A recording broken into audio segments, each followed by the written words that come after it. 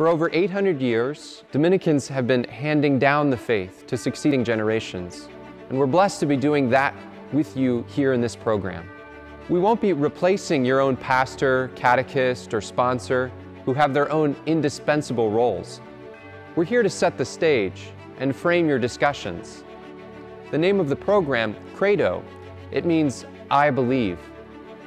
Expect great things from God as you're received into the church. Open your hearts to His grace. He's already taken the initiative in your life.